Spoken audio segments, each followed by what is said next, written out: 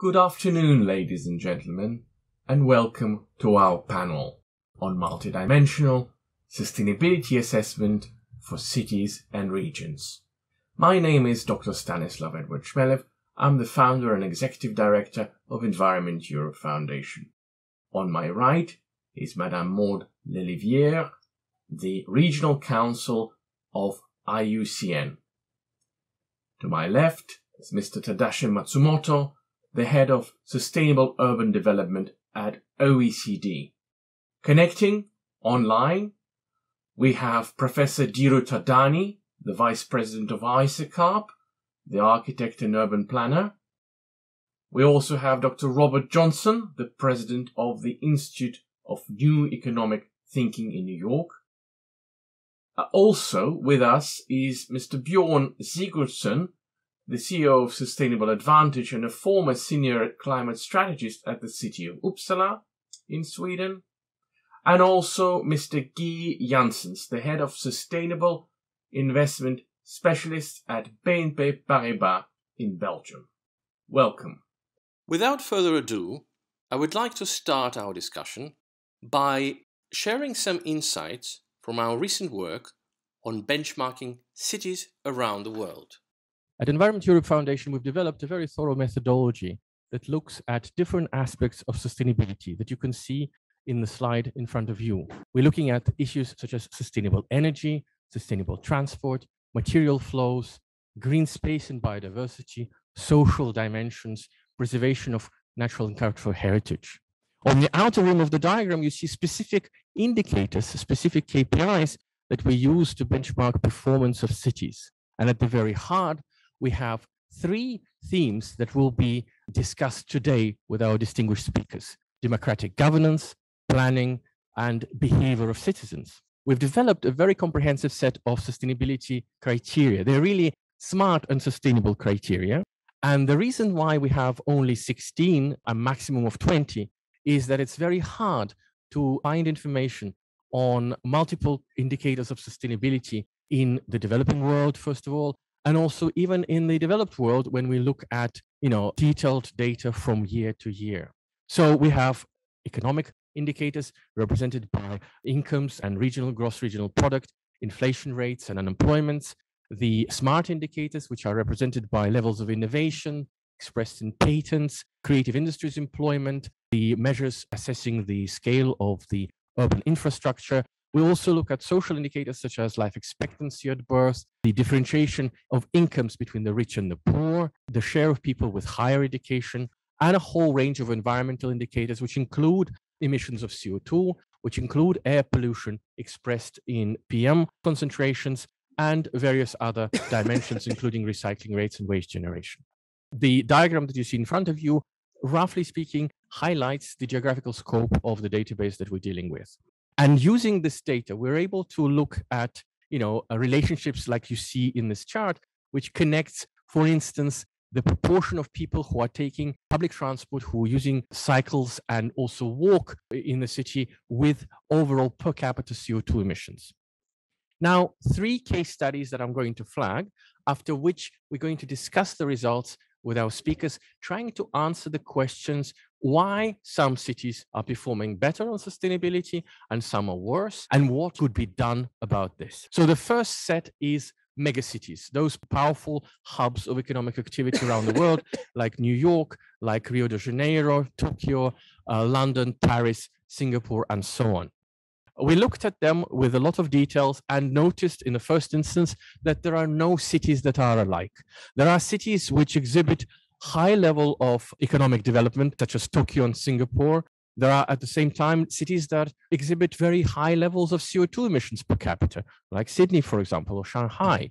And also there are cities sometimes where unemployment is high, such as the red line shows this, Los Angeles or sometimes Berlin. As a result of our assessment, and here we use very sophisticated tools which are called multi-criteria decision aid. This is the methodology that was designed by Professor Bernard Roy in France. And I was fortunate many years ago to be a visiting professor at the lab that Professor Roy headed at Dauphine. So here in this chart, you see the assessment of megacities. The good news here is that we're able to change policy priorities, which means that we can look at the same situation with different eyes from different points of view. So in this particular instance, we have the priority of environmental over economic criteria. So in a sense, we think that, well, environment is very important. Let's think about how our assessment could play out there. And you can see that in our little sample, Singapore was flagged as a city which does rather well. And we put a picture of the city on the cover of this book that you see in front of you. Now to the second data set. The second data set is much more substantial. It's the set of global cities. We have about 60 specimens here, 60 cities all around the world. You can see we cover Europe, we cover South America, North America. There are African cities, the cities in Asia and Australia and Oceania. Here, and again, this is only a snapshot. There's a lot more information that expressed in the book. Just to start the discussion and to facilitate those debates, what we were able to establish is that under equal priorities, these cities like Stockholm, San Francisco, Paris, Tokyo, and Boston are featured at the very top of our ranking. If we focus on more environmental aspects of their performance, the top 3 cities are San Francisco, Stockholm, and Seoul in South Korea. And it has to be said that San Francisco is also featured at the first place under economic priorities, and Stockholm features on the first place under social and smart priorities, which is really can be interpreted as a clear signal. We're very fortunate to have a representative who worked for municipalities in Sweden and will be asking for some insights about why some of these cities are performing in this way. Paris is not too far from the very top. In this global sample, it's number 3 under equal, so it's, I guess, a number 3 in smart, so it's a really good and strong position. And here in the second chart, we see the second half of the ranking. So I have to emphasize, this is not the whole world, it's our sample, right? So the fact that you're in line 60 doesn't mean that you're the worst in the world. It means that the performance is somehow lower than the other cities in the sample, but still, here in this section, we have cities like Mexico City and Buenos Aires, Istanbul, Mumbai, Nairobi, Almaty, Delhi, Doha, Dubai, and so on. So that's the kind of, the second piece of information I wanted to share with you. And finally, well, a little bit of a discussion on the urban CO2 function. We were able to design a model that uses a very clear econometric approach that combines several factors of urban sustainability performance applied to CO2 emissions per capita, very specifically, geography, technology, policy, and lifestyle. And we're able to assess CO2 emissions at the per capita level and also explain them and recommend which steps cities need to take to improve the situation on CO2. And we know how much decarbonization is an issue today. So I'll skip the coefficients. We could talk about it in detail. I think it's more important to concentrate on broad strokes results. So when we look at cities and regions in Europe, and this is the whole subject that was brought to the title of our discussion. In Europe, we have these NUTS, National Units of Territorial Organization. There's 1,300 plus of these units. And some of them are cities and some of them are rural areas. We were able to collect quite a significant amount of information on all of them and process this. And sometimes we had to generate new data. And we used our panel of indicators to assess their performance. I'm going to flag in front of you just a few layers of this database. The first one is gross regional product per capita. What you can see from this map in a big screen is that there are clearly these core periphery relations in the European space, with some regions in the south, like in Portugal or Spain or south of Italy, or parts of Greece and Eastern Europe, like Romania, Bulgaria, in Poland, Czech Republic, and also Estonia, Latvia, Lithuania, are still somehow lagging behind. At the same time, places like Sweden, Finland, Denmark, Scotland, Ireland, a lot of France, a lot of Germany, and Benelux countries, together with northern Italy, Austria, and maybe even the Catalonia in Spain, are performing rather well. If we look at another example of the data that we were able to collect, the amount of innovation expressed in patents per 1,000 inhabitants, you also see here that innovation doesn't happen in Europe, in a equally distributed way. there are specific hubs of innovations. And these are mostly regions in the south of Germany. There is a region around the city of Cambridge, as you can see, something around Malmö and Copenhagen, Stockholm in Sweden, Helsinki in Finland, and also a little bit in the south of France, and somewhere around specific regions in Italy and Austria. The data set that we created ourselves based on point source data is the PM pollution. So average annual amounts of PM pollution in the air. And you clearly see that, again, it's a very uneven picture with some regions and cities in Eastern Europe and also in the South exhibiting higher levels of air pollution. And finally, to the chart that I'm going to leave on the screen before asking our distinguished panelists to express their views and opinions, I'm going to summarize this in a few words. So this is the final result of the assessment of cities and regions in Europe. We looked at the whole spectrum of 1,300 points in those 3 regions. And what we see here is that the best performing ones are located in Sweden, ladies and gentlemen. So we'll be asking about, why it is so, but also, of course, the performance of German municipalities and cities, and most French, actually, and some in the UK, and some capital cities in Spain, and maybe the region of around Rome, and also actually the region around Warsaw and Helsinki are also doing rather well. But this is, I would like to emphasize, this is overall. This is based on all different dimensions of sustainability that we've just discussed. So I think it will be a good moment for me to stop and to use all our time to discuss this with my distinguished panelists. And also, after we have used maybe 5 to 8 minutes each, to open this for a discussion with you, with the audience, to be able to have a two-way dialogue. So I would like to direct my first question to our representative of IUCN and ask about the foundations, really, because nature and ecosystems that surround the city and also that are present within the city play an absolutely vital role, right? We all breathe and drink the fundamental elements that come from the natural world. So how ecosystems really, determine the sustainability performance of a city and why it is important. Thank you so much. And thank you, Dr. Schmele, for inviting me to join the panel as a representative of IUCN. And thank you for this very, very exciting and interesting maps to summarize what is the situation at this stage in Europe. I will focus maybe more on nature and ecosystem. That is a priority for IUCN linked with the climate change, battle against climate change crisis. The importance of local action, in particular in the city level, is more and more acknowledged by international community. Cities are at the forefront of actions to tackle the climate and biodiversity crisis. And because, as you say, they concentrate the most polluting activities. They are often point, of course, as roots of those crises, but they mostly represent for us in IUCN sources of opportunities. Today, cities are evolving. It's not the same as in the past. And the sustainable city is a major objective of urban planification. Nature in the cities can not only help nature, but also to reach the challenge of climate change, heat wave, flood, air quality, human well-being, as we saw with the COVID crisis and the health. We are working at this stage in IUCN for One Health. That means a place where it's possible to live without zoonose, without pollution, connecting with nature, but also with sustainable development for energy. Sustainable cities are deeply connected to survival of a natural world. And in IUCN, that is, as you expressed, the most important network for nature and conservation of nature.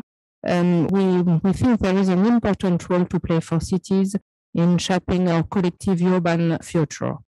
Investing in ecosystem conservation makes economic sense. It's not only to help nature, but ecosystems provide natural solutions to many challenges cities face by offering numerous services such as clean air, filtration, flood prevention, noise reduction, as well as climate change mitigation and adaptation. These can help to save money and generate also economic benefits and a better life. The question is now how it's possible to live in the future in very important megalopolis and big cities. So IUCN carries many projects to mainstream the best practice and the feedback from initiative cities. A part are on the map from the Sweden, from of course, Germany, in UK, we have a lot of good example and very interesting feedback from these cities. So we have three main tools to identify that. Cities with nature, network nature, and growing. And for many years, the IUCN defined and support the concept of nature-based solution. I think if you are interested in the COP, you heard that word and previously, and it was one of the main points in Glasgow for the negotiation for climate. Unfortunately, it was not until the end, but we have a lot of hope for the future in the Egyptian and maybe also in Montreal for the COP 15 to cross the double COPs.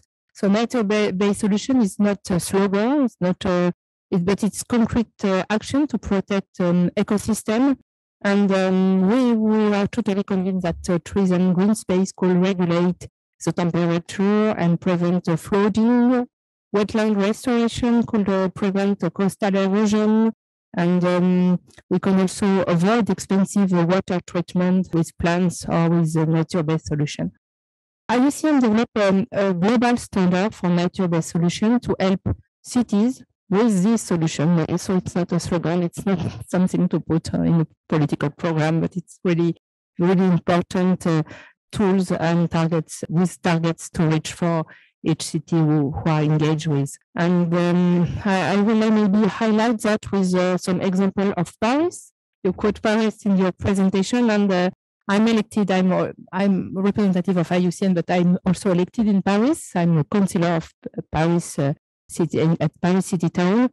And Paris, it's a very interesting example because it's a historical city with a lot of difficulties to adapt.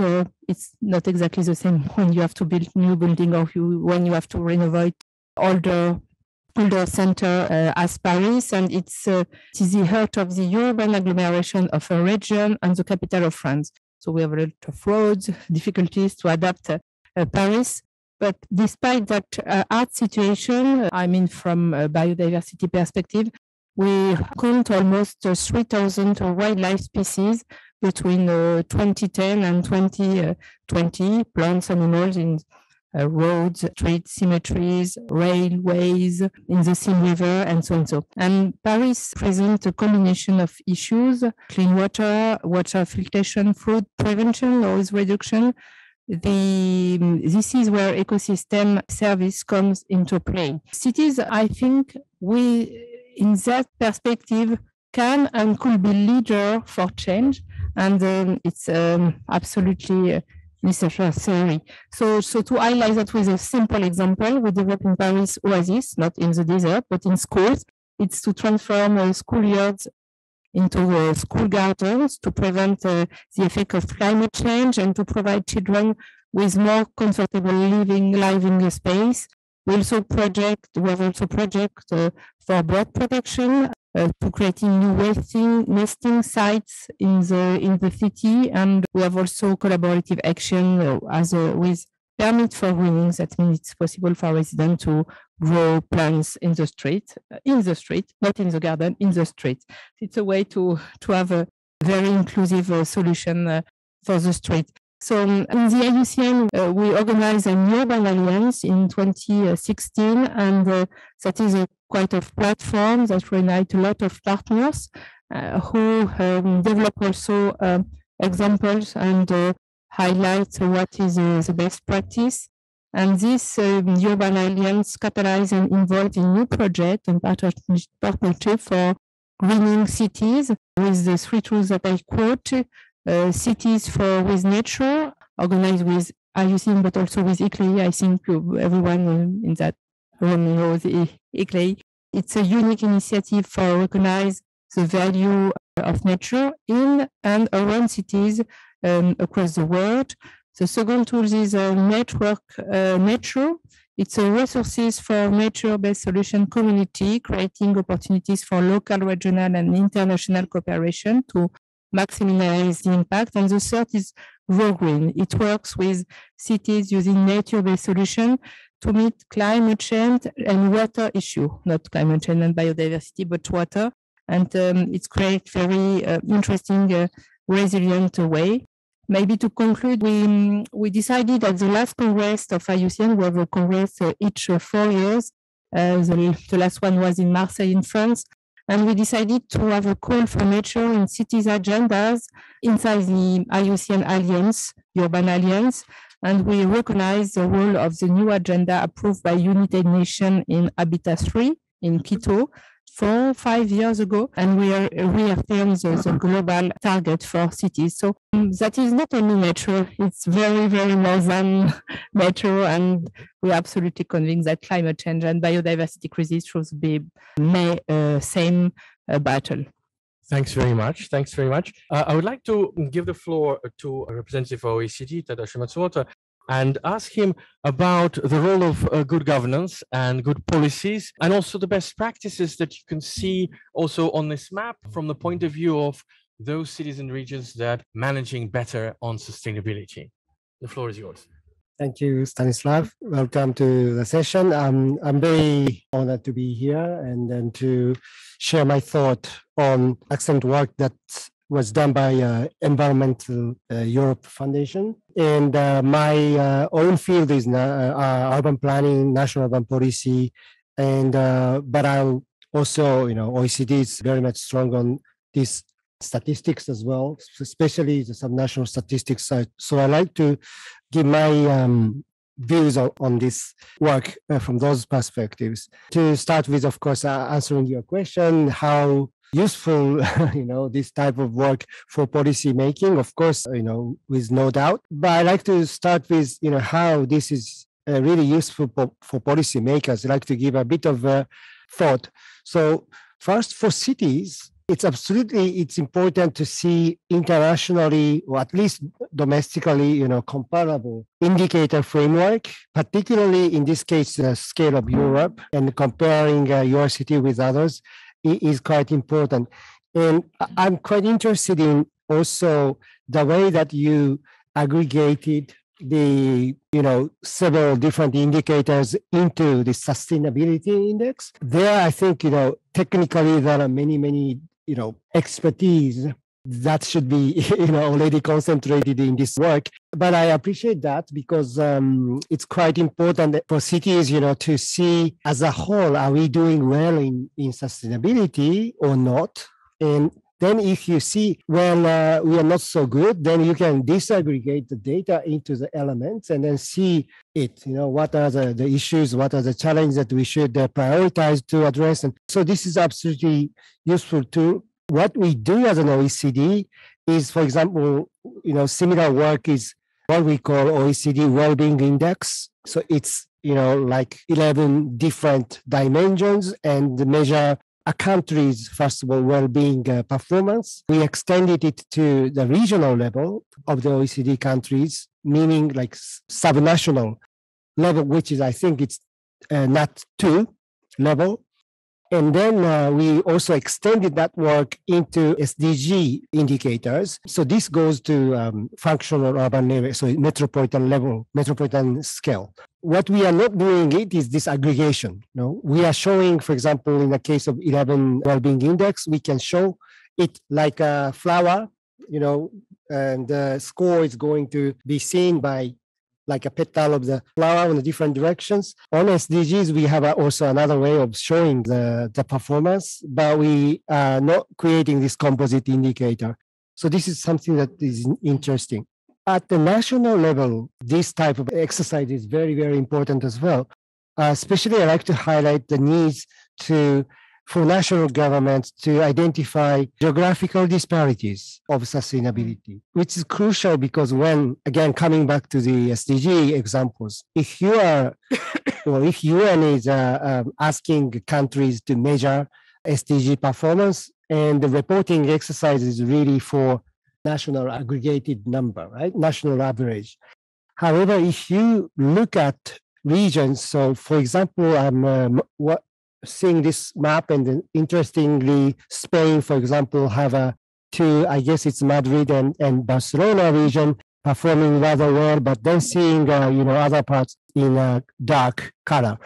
So it's very important. Of course, local governments are doing it by themselves, how they perform for SDGs or sustainability. But again, with this internationally comparable measures, seeing this disparity with, so how far is your city from the national average is quite important. It's also important for cities, of course, to see, wow, national average is here, my city is here.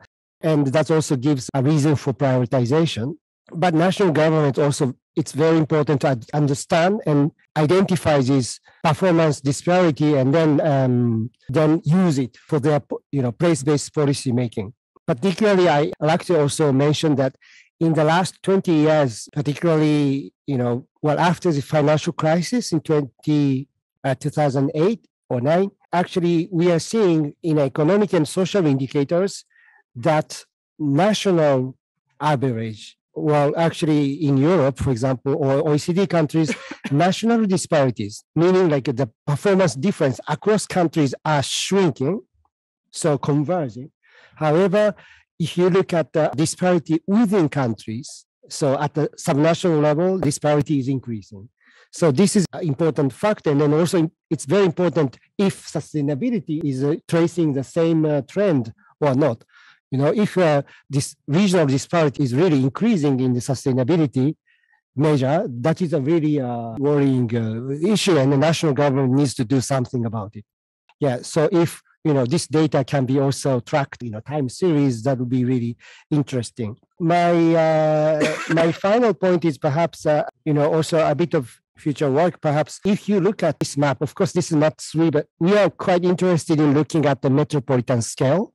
So we discussed a little bit previously, but it's really nice. For example, if you see the example of, Paris, perhaps, I cannot see it very closely, but actually in some cases, the core city is performing very well, but the suburban or surrounding cities are not performing well. And then here we have a governance issue, as you already mentioned. And actually, again, this type of data is a good way to show, really the needs for the good metropolitan governance. And if also you can show it as a functional urban area or metropolitan level, then you can compare the performance at the metropolitan scale. Then if you are doing good in the metropolitan governance, perhaps the score can be shown as a good score, as aggregated, So it's interesting to expand the work into that direction. And yes, I will stop here. But again, I appreciate this work, and I'm very happy to support that if for application. Thank you very much. Thank you so much. We really do appreciate this support, because the foundation is a charitable organization, and we will need to search for grants and various philanthropic donations to continue all our work.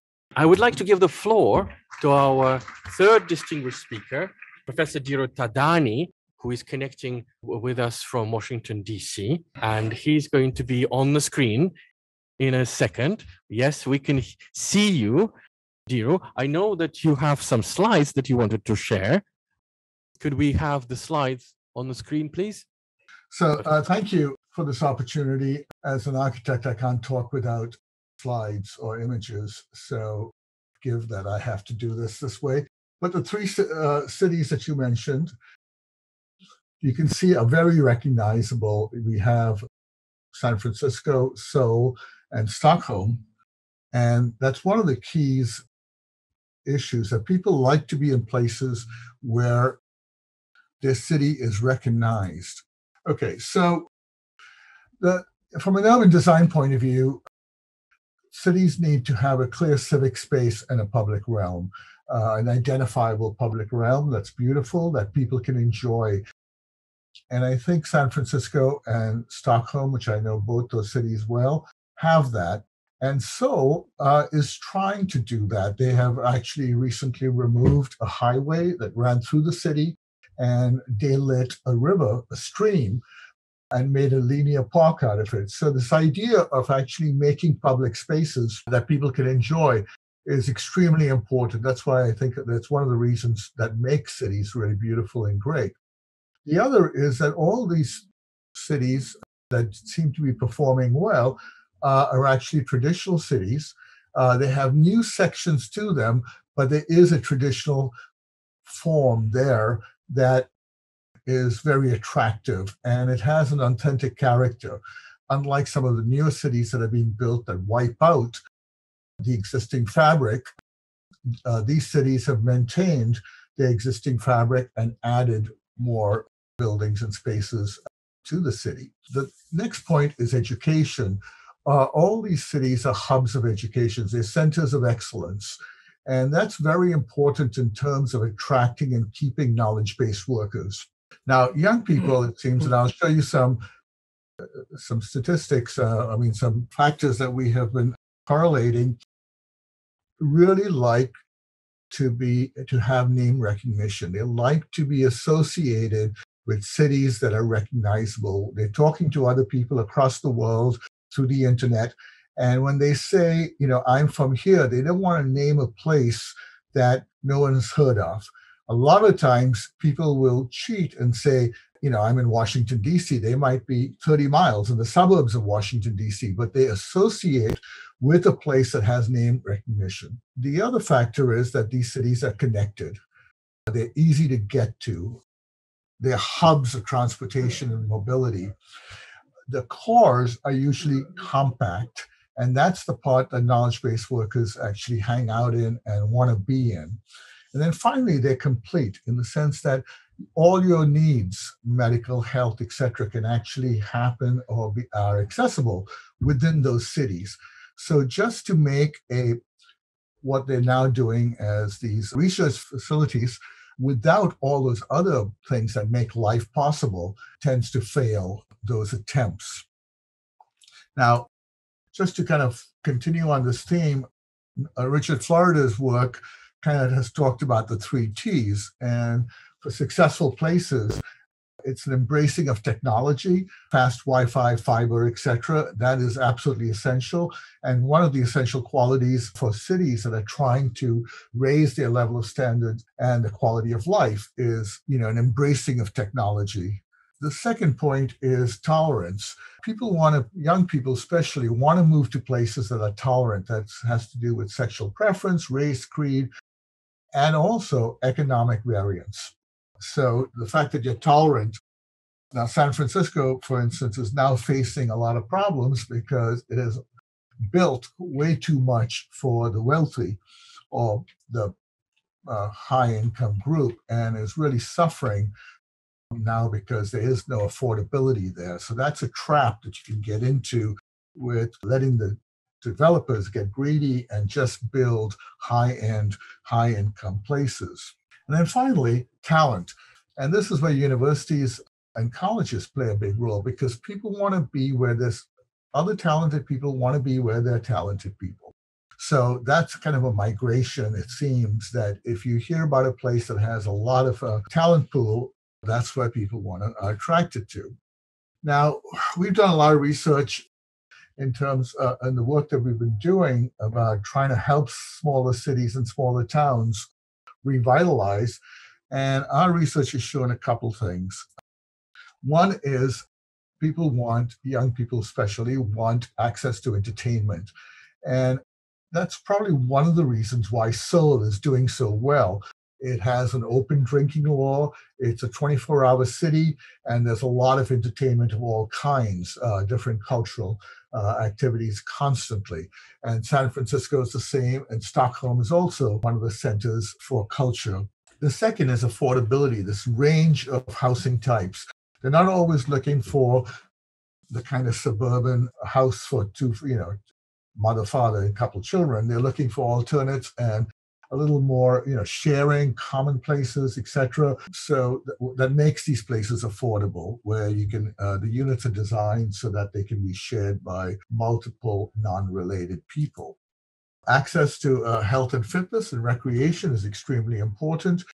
Bicycling, all the outdoor recreation, and these places have that in close proximity. Mobility of all kinds, that you're not always dependent on your automobile to get from point A to point B, but there's a lot of transit. And I think cities like Seoul are investing in that kind of infrastructure, where San Francisco is improving, already has it, and Stockholm too.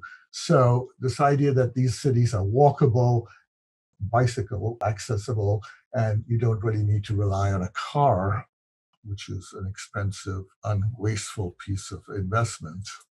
And then, of course, jobs.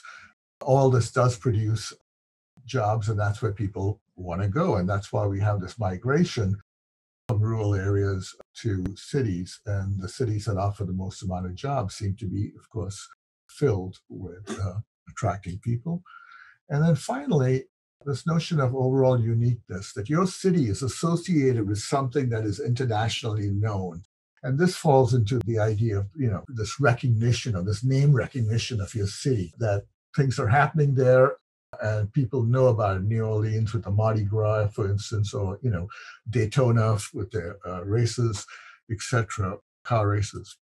And then finally, from a policy point of view for the city, it is to provide places for entrepreneurs and incubation of new businesses. Entrepreneurs and new businesses cannot afford new space. And that seems to be one of the key mistakes. If you're going to build new space, it has to be highly subsidized so that people can incubate new businesses. And that is generally why cities that have a stock of old buildings or warehouses or cheap rental spaces seem to do really well. And that's where the kind of historic fabric comes into play. These places have not been invested in highly, and therefore you can incubate businesses. And people, want to take their talents, and there are a variety of different businesses that you can incubate in these places that are attractive. So that is, from a city point of view, you talked about patents, and where all those cities have those secondary spaces where young people can go and innovate without the high cost of, Class A office space. Thank you. Thank you so much, Dhiru. This has been remarkable. Thank you so much for this useful set of insights, which we really appreciate. Now I would like to turn to another speaker, namely Bjorn Sigurdsson. Bjorn, you worked for municipality of Uppsala in Sweden, and know very well the culture of Sweden and the tradition. And I would like to simply return to the slide where we've shown the different cities and regions in Europe and ask you, why Sweden? What makes it so special and unique that allows us to see that they really are doing a tad better than everybody else on sustainability overall? And that means CO2 emissions, that means recycling of waste, that means unemployment and inflation and a whole range of other social characteristics. Please, the floor is yours.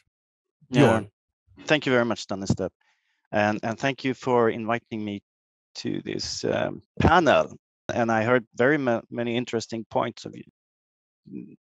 An elaboration on the cities so far. It seems very interesting.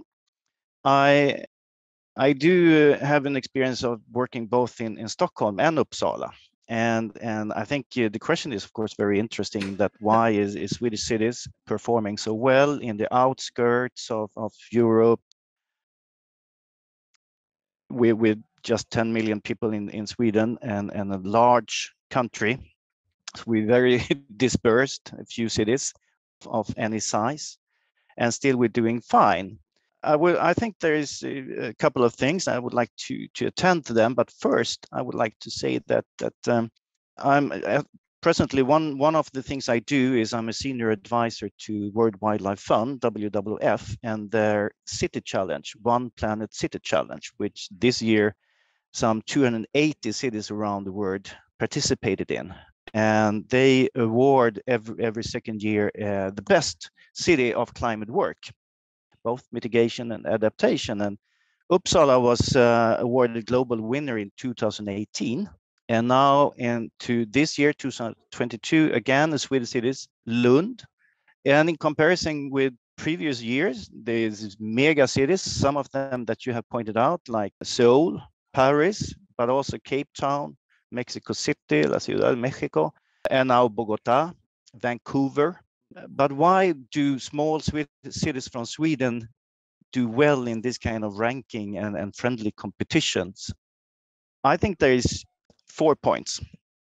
First of all, the general social development, of course, in society. And this goes for Sweden, I guess the regional culture in the Nordic countries, part of Holland and so on. There will be no sustainable development without peace, without working for equality, without a democracy in society where people. Dhiru, you mentioned tolerance, for example. So I think that goes very much in terms of flat organizations, no hierarchies, and no excess of respect for upper levels of administration and so on. So I think that is the basic, of course, and the society being transparent. We have the principle of public openness. Everything has to be public and open. You can participate. I think that is the basis for very much of everything that comes later on, and the possibilities for cities and regions then to work within such a context. So that is the first, I think. And then in Sweden and in the region in general, collaboration is a culture. We collaborate. That is how we do things. That's how we move the sustainability goals. We collaborate, and it's between private sector and people and municipalities and NGOs and so on. So culture. Secondly, it's institutional tools, and the willingness to act with these tools and actually do something. I think that Swedish cities is maybe quite unique in many countries, because Swedish municipalities, because it's often urban and rural area together, has they are independent. They rule themselves. They tax their citizens. They have the plan monopoly. They do local traffic regulation. They can erect and do public companies like energy utilities, create district heating systems. They can do system shifts. They can act to foster innovation, to foster supporting innovation organizations for innovation and entrepreneurship. They can do a lot of things. They have mandatory tasks for education, social care, etc., planning, but all the rest is voluntarily. But Swedish municipalities, and primarily those that stands out in terms of abating carbon dioxide, mitigation targets, and innovation, and so on, that is where, both on the political level and on the administrative level, there is a willingness to act and take responsibility for the overall development of the local society. Not only just a school or daycare center or something, but this is the local democratic organization, and we take a full responsibility for overall things, and we do it together with our citizens, and we do it together with our companies and other organizations in a collaborative sense, method. So institutional tools and not tools. Collaboration is not a tool. It is by law. It's an attitude. And then thirdly, and third part of that, institution tools and willingness to act. You have to act, and I think there is very many. Some things that I think of in terms of more towards sustainability in terms of ecology, climate change, health, things like that. Cities have taken responsibility when it comes to traffic regulations, but also when we have the oil crisis in the 70s, and also health problems with the chimney in every building and cars in every street. Cities acted on that, and they did that by constructing energy companies that constructed the city district heatings with combined heat and power. So this is major health, major energy security, better economy, more energy efficient as a system, but it's a system shift. And if I should round up, maybe I think cities can and should, apart from all what they already do, and I think Professor Thadani, Dhiru, you pointed out very much of everything that they should do and think about.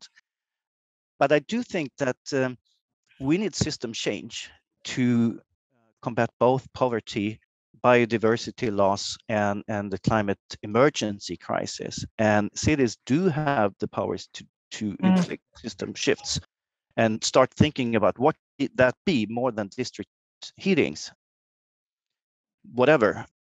Taking charge of coordinated logistical hubs, changing thinking from parking lots or parking houses to mobility hubs, etc., etc. I think there is a lot of things to do for cities in the future to even be even better.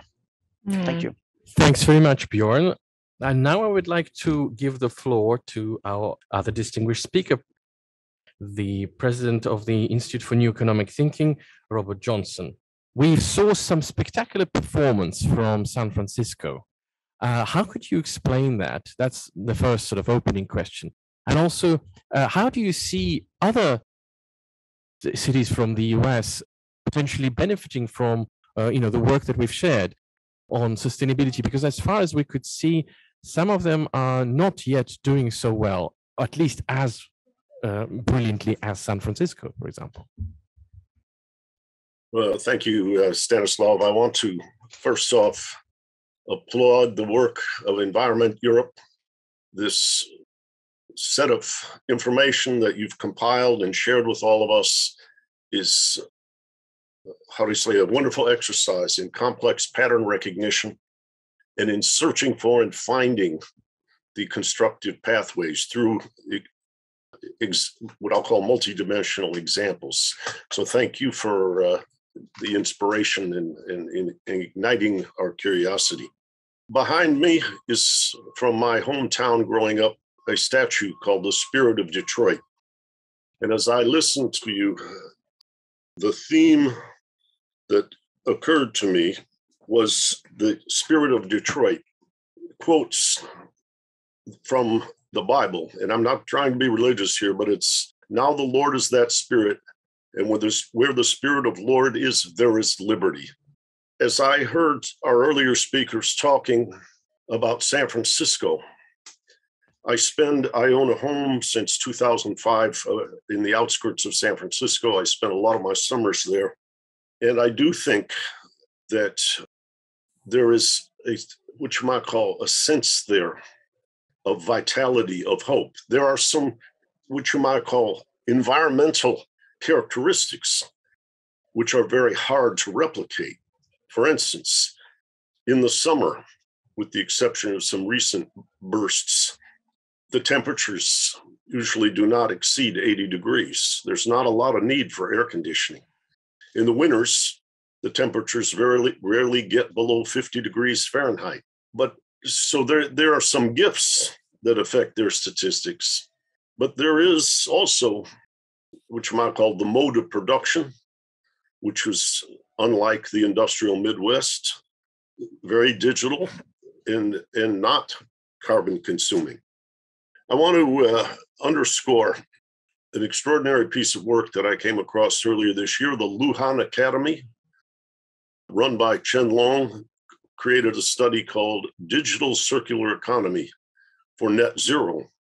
And they have emphasized Michael Spence, the Nobel laureate who spent time at Stanford University, Chen Long, Patrick Bolton from Princeton, as well as another constellation of people on their team, explored this, and they found that being at the vanguard of digital transformation is correlated with the results that they're seeing and what they call the circular economy, the ability to, which you might call, reuse, or I'll just put it, sell your used clothes or your cars or what have you, so that we're not consuming all of what Mother Nature has offered humankind.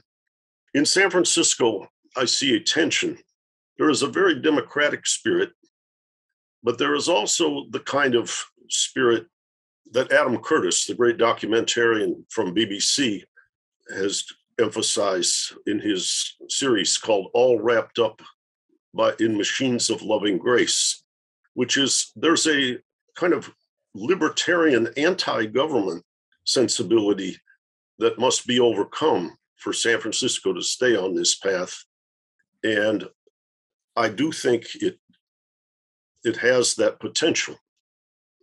And there's also the beauty in San Francisco of what you might call a multicultural awareness, particularly the importance of Eastern philosophy in the context of San Francisco, rather than just what I'll call Cartesian Enlightenment perspective. Though I must add, and my wife and a woman named Rachel Gotzel were the founders of something called the Perception Institute. The experience for African Americans in San Francisco proper has been very, very unsatisfying and unsuccessful. And many of them have migrated to places like Richmond and left there. But when I look at San Francisco, the digital base, the enthusiasm for the future reminds me of growing up in Detroit. There's an old saying in Detroit, Detroit is the cloud that hangs over the future of America. Detroit deteriorated. When I talk to people in places like West Virginia, where there's a lot of coal burning, they say, yes, we have to do climate change, but they're going to do to us what they did to Detroit and Cleveland.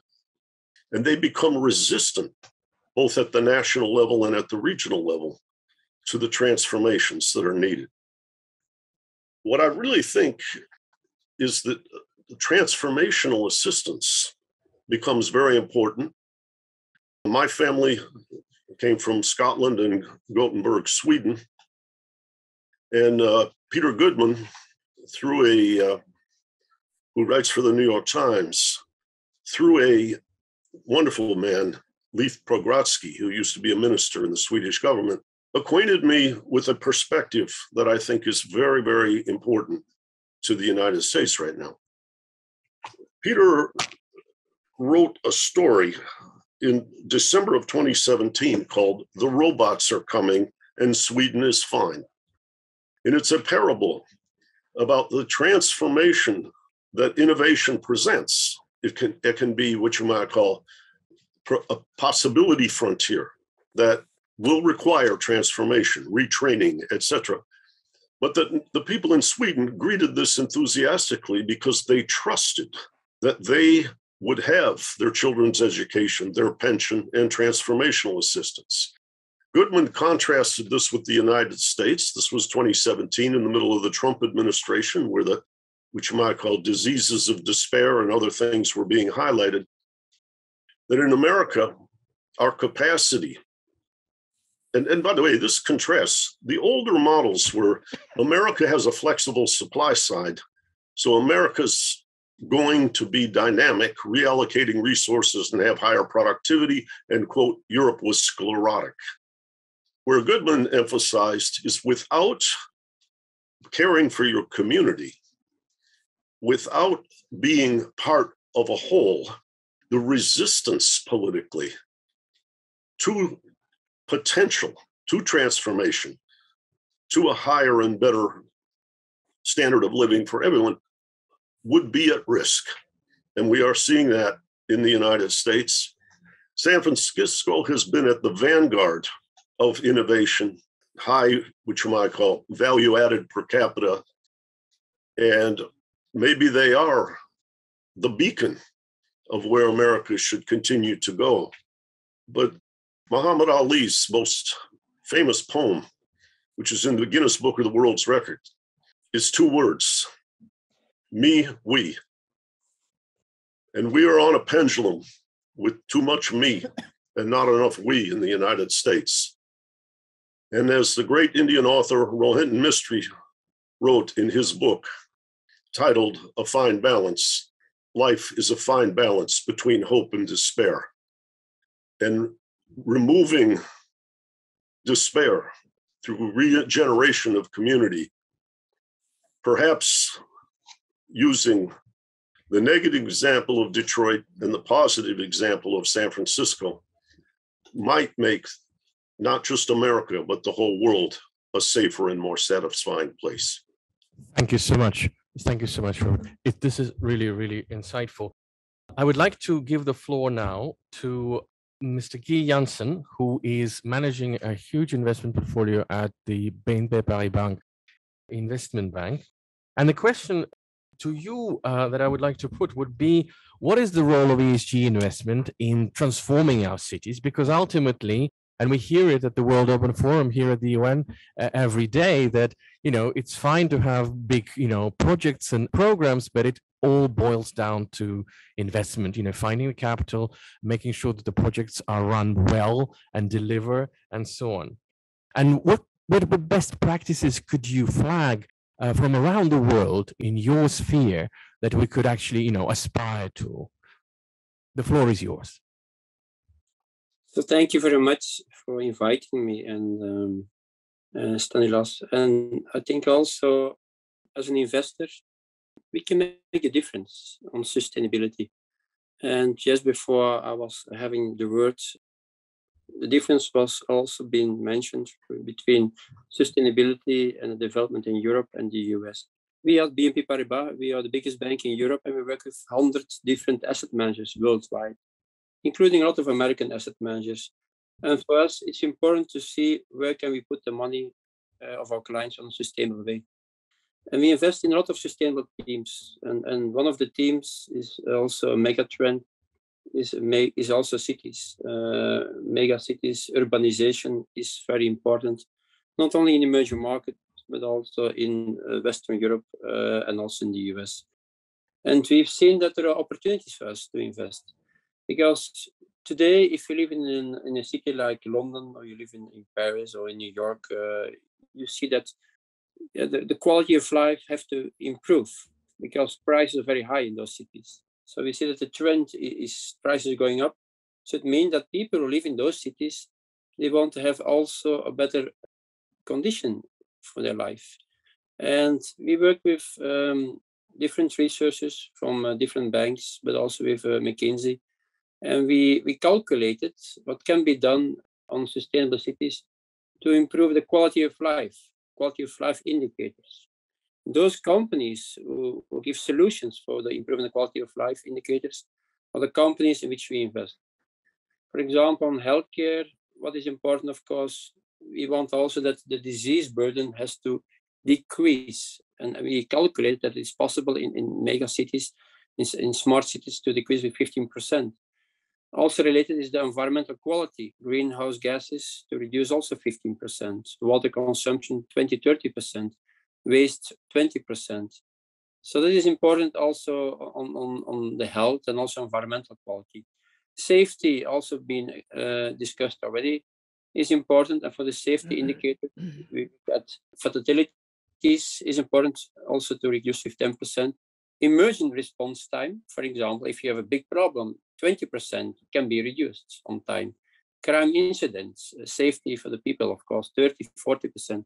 We saw the example many years ago, what happened in New York. So these are indicators which are very important for us, how you can improve by science, but also by technology, the quality of a city.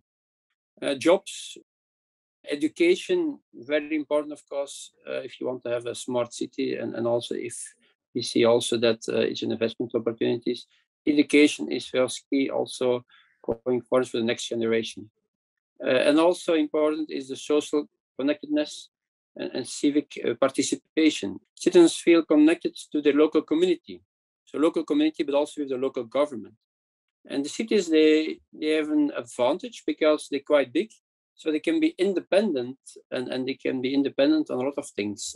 The globalization makes our life very difficult. Cities, when they are independent and they have more possibility on education, but also possibility on the resources, yeah, they can be a huge improvement.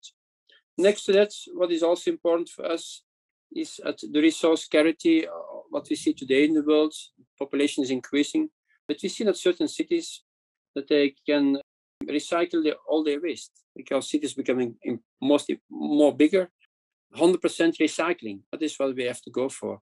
And we see examples like plan for 2030, for example, in Amsterdam. It's a nearby example. I live in Brussels.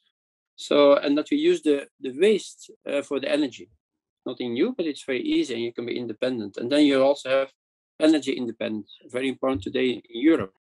What is happening with the war, of course, Ukraine. So, and also water independence. So these are things which is for us very important. And if you look for the financial opportunities, it's mainly in the housing. Still important in investing in housing. So the real estate, that we invest a lot in it, because it's more than 30% of the cities improving the housing. Infrastructure is 16%, health 7%, education 9%. Recreation, also mentioned, is important, sport, entertainment. These are the themes in which we invest. And we make the prediction, because if we invest a lot of money, we have to see what is the liquidity of those investments going to the smart cities. And we calculate on average, on a yearly basis, 2.1 trillion. 2.1 trillion capex expenditure is going in that direction, which is very good and is also in line with the Sustainable Development Goals, SDG number 11, Sustainable Cities. Technology is important, software, property analysis, as explained, but also real estate lending, sharing buildings, sharing, but also cars, as explained also before by other speakers. We have to do more on circular economy, sharing economy. That is the future for cities. Cities have to be also more green. So I saw an example many years ago in Milan, in Italy, that there were also a lot of apartments, and on the top of the apartments, there were green buildings. There was also some sort of a garden. So we have to be creating gardens, for example, in apartments, also to reduce the CO2 and to improve the quality of the people living in the cities. What is also important, flexible offices, for example, childcare solutions, digital healthcare, digital food, but also looking for storage, important also in cities. These are things that have to be more improved. But also we, as a bank, we exclude certain activities which is negative for the city. And oil and gas, fossil fuels, they have to be banned in cities. We have to go to hydrogen. We have to go to green energy. That is important. Recycling. Recreation is important, but gambling, these are the things that we want to exclude and more focus on sport, on other activities, which is important, on also quality of life. On the healthcare sector, to reduce also the tobacco is important, pesticides. So everything what is bad for human being, that is also have to be excluded. So we invest in companies who find solutions, and for smart cities and companies who have a negative impact, these are the companies which we exclude. We don't give money anymore, and this have a huge impact. So if you one example, in 2018, the financial sector decided with the United Nations to ban in a lot of countries, in banks, not all banks, the tobacco industry. And we've seen that tobacco was doing very well compared to the S&P 500. But the last couple of years, since 2018, that's not the case anymore. And we've seen also that on the website from Philip Morris, we see that they are in transition. We go to a smoke-free world. Of course, it's a huge transition, not for today, it's not for next year, but as a bank, as a financial institution, together with other banks and also with governments, we can have an impact. And smart cities are important. People are living more in cities. It will further increase. We have to make the cities more livable for people to improve the quality. And also the bad activities on oil and gas also impact on the food. These are activities we have to reduce. And that we can expect from financial institutions. And circular economy, sharing cars, sharing houses, sharing food, recycling. These are the activities which we promote.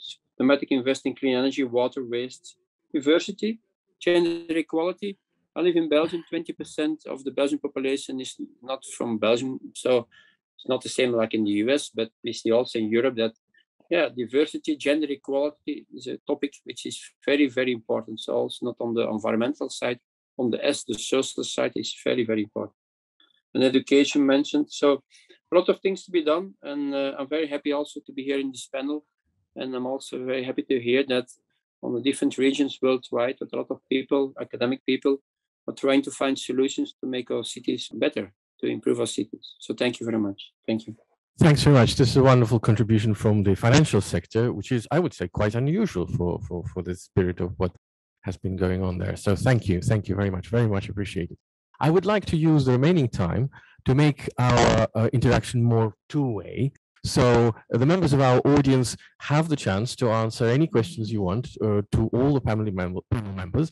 And there is a nice lady there with a microphone that could come to you and you could ask questions. So please, this is your chance and opportunity. And then we will be asking for some closing remarks from the panelists.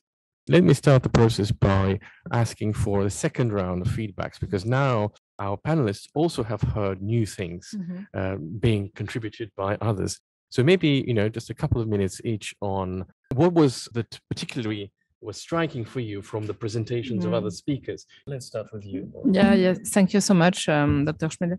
One thing was very interesting, saying by the representative of Swedish municipalities. For myself, it's a very important key point. Government and local authorities must be careful not to move faster than they are able to put in place the conditions required to ensure the success of their reform. That is the example about mobility. That is the key of the success of Stockholm and maybe also Oslo, because they develop public transportation at the same time they forbidden all cars inside the city, and that is very important.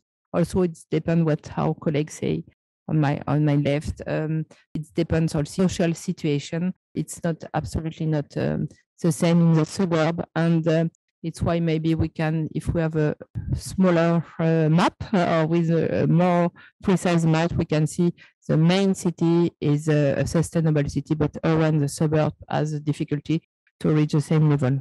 Okay, I will address the same question to Tadashi. So from the contributions by other speakers, what was that particularly was striking for you and make you think maybe in a different, new way about cities and sustainability? Yes, sure. So I was struck by by a few facts. Well, I mean, not facts, but the approach that the other speakers, the US colleagues are talking about. So more concretely, actually, and also Sweden, so the factors of success, first of all, really multidimensional by using the your language. We are showing the result of the environmental, mainly environmental performance as an indicator, but actually success factors are coming from more wider factors. In the case of San Francisco, it was clearly showing that. Sweden as well, institutional background, culture, collaborative approach, and so on. So actually, to make cities more sustainable, it's not enough to address the environmental issues like parts of or technical issues, but actually it's really a whole of government approach is necessary. So that's a kind of, takeaway from me. And also I really enjoyed the BNP Paribas intervention because again, we are talking about money a lot in this week, but actually to attract finance or attract investment, again, sustainability is an issue. And, again, the link between economic attractiveness, financial attractiveness is really closely linked with this environment and vice versa. So I just like to stress that. Thanks very much, Tadashi. Let me turn to Professor Dhiru Thadani. From the contributions of other speakers, was there something that resonated with you? Was there something that made you think about something in a new way? Well, it was more reinforcing a couple of things. I think Bjorn talked about education and tolerance. I think in the end, investment in education is probably the most important aspect in terms of increasing productivity, reducing racial issues, equity issues, and increasing diversity. So I just want to kind of, reinstate that idea that first off, investment, and I think the Scandinavian countries have done a tremendous job with that, and that's why we see so much success there. The more educated people are, the better the decisions they make in terms of our future. So, and that we find that in all those, if we had to do a matrix of the level of education and literacy with your maps, I think we would see a correlation there. And finally, one point I want to add is that, all of us here, most of us here, people in Poland, we all have the opportunity to travel and see really beautiful places. And what we tend to forget is that beauty is absolutely essential in our human lives. Idea of experiencing beauty. And that's something that should not be discounted once you take in all the money and all the policies and all those sort of things, because there are many people around the world in every city that don't have the opportunity to travel and experience beautiful places. And we need to make sure that when we build cities and start to regenerate cities, that we add the element of beauty and look for things that are beautiful and make these cities beautiful. Because that's what uplifts the human spirit in the end and makes life worth living, when we experience those aspects of life, a beautiful sunset against a bridge or a mountainscape, whatever it is. So not to forget the notion of instilling beauty in everything that we do. Thank you so much, Dhiru. Let me turn to Bjorn Sigurdsson. You come from a place where everything's already pretty much perfect, but have you heard anything exciting among those things that were said by other panelists? And maybe there are some extra thoughts that we could do the second round, of feedback and cross-pollination. What was it that struck you, that made you think about cities in a different way? Well, first I would like to say that I think we're doing well. We can do better, but we also need to take care that development doesn't go backwards. So that is maybe today the major challenge for people who think it's important with sustainability goals and equality and equality, etc., to safeguard the democracy as a basis, peace and freedom for people. I think it was very reassuring. I know that the finance sector is making a transition, but it was really reassurance to hear Guy from BNP Paribas that was such a broad and all sector and much into details of what you're looking to. So that reassures that, because money is what makes things go around, so it has to start there where it stops there, I guess. The cities do have a lot to do with nature-based solutions, and that is for health and well-being and climate adaptation, climate mitigation. It is important. We can do more there.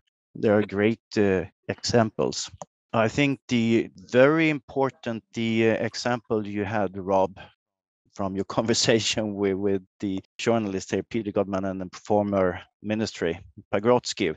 Why doesn't people fear disruptive change in industry in Sweden? Because there at least has been a safety net and a focus on educating people for new businesses and for new competencies and new technology, and that gives trust. Safety and trust is as well as important. Then you can really do new things, innovate, if you are in the trust situations society. Thank you so much, Bjorn. Let me turn to Dr. Robert Janssen, the president of the Institute for New Economic Thinking, and ask you, Rob, about what was it among the statements and the contributions of other speakers that particularly resonated with you and that you would like to emphasize? Thank you. Well, I thought Dr. Thadani's emphasis on education was very important, but I want to emphasize that at the Institute for New Economic Thinking, we are bombarded with people that say, education cannot just be credentials. You're both educating inputs to production and citizens. The reason I bring that bridge out is I was invigorated. The last speaker spoke about the vitality and contribution of investment. Mark Carney, who's a friend of mine, is very dedicated in that realm. In the United States, we've had a certain extreme polarity whereby people think governance of any form gets in the way of innovation and therefore stifles the opportunities, the possibilities of a new frontier. I think we're in a place now where the investors, and as some of you know, I once was a hedge fund partner for many years, they have to think to unleash what we can contribute and to unleash what will make us profitable in innovation. We have to create a more resilient society. I think it's a two-way street here that, how would I say, the lessons of communism, Lenin, Mao, and so forth are still very powerful. But there's an imbalance with an unfettered free market that may crash the vitality of innovation. And so finding a way to create the enthusiasm, and Bjorn, you just kind of said it, once you generate the trust and the safety, people join the adventure. And I think we're at a critical juncture now, particularly in the context of globalization, where people are afraid that they don't know who or what governs them, that need to invigorate that trust so these people become enthusiastic partners of the kind of potential that the financial sector and our last presentation illuminated. Thanks very much, Rob.